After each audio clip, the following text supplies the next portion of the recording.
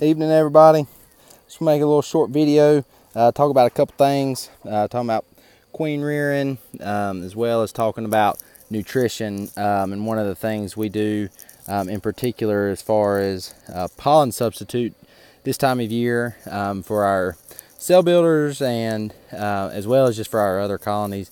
So as the dearth starts to set in a little bit this time of year, luckily we've had some rain. Actually, this kind of helped us along, but as we get into points of where things start to slow down a little bit, we try to keep these builders going and keep these bees going, start building our winter force and getting them ready. But just going to talk a little bit about what we do with our pollen substitute in particular.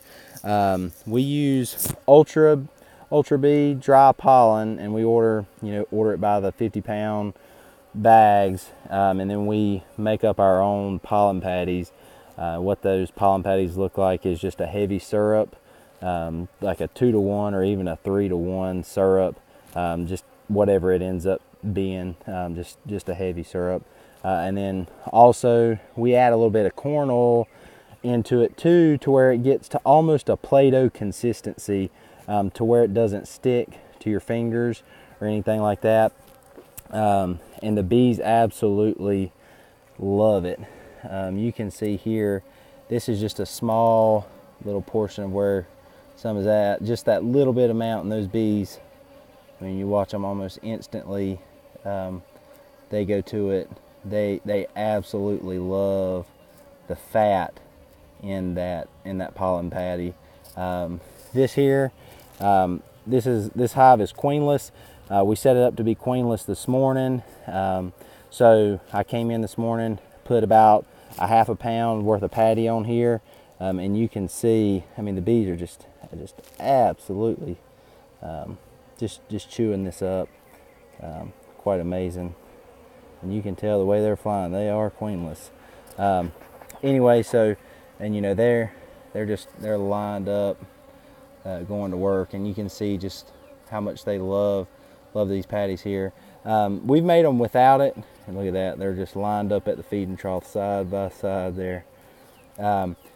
We've made it without the corn oil, and they do like it as well, but it's something about when you add that supplemental fat to it, they do a really good job with it.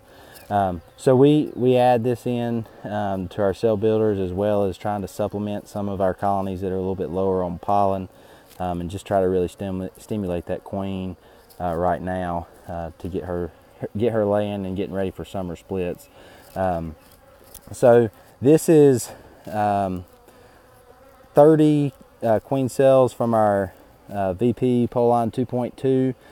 So we just dropped them in about 5 minutes ago, and I was coming back to add some syrup to it.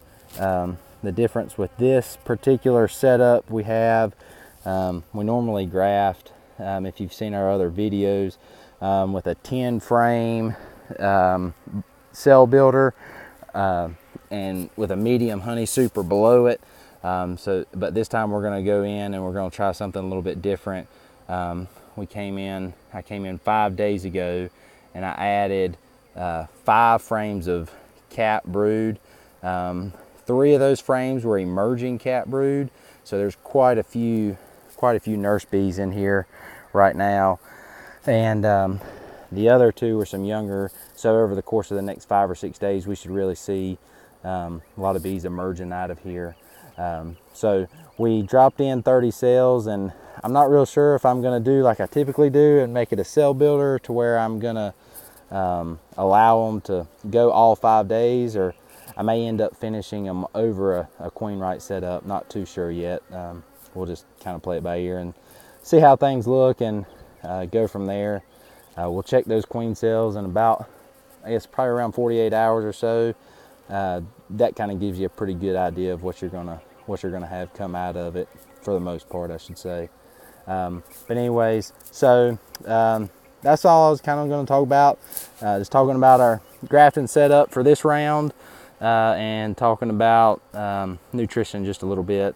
As you can see, those patties are absolutely covered up again already. So they really love the formulation. So, and one other thing, just talking about the patty itself, you know, if you look at it, how I determine the right consistency is it's almost like Play-Doh. You know, some pollen patties and substitutes, they'll stick to your fingers. You can see this is not sticking at all. It's just almost like, you know, like I said, like Play-Doh or modeling clay or something like that, and you can set it down and they immediately go to it. So anyways, hope you enjoy the video. Hope it helps a little bit. We'll probably come back, like I said, in 48 hours or so, a couple days, and we'll check on these cells, and I'll bring you with me, see what's happening. All right, take care.